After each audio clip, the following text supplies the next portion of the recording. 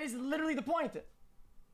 Oh, no, no. The reason people say that's not the point is because I think you cut me off. My point was that once you're a multimillionaire streamer, you have so many potential sources of income that you can opt to choose the ones that are less ethically ambiguous than promoting gambling sites.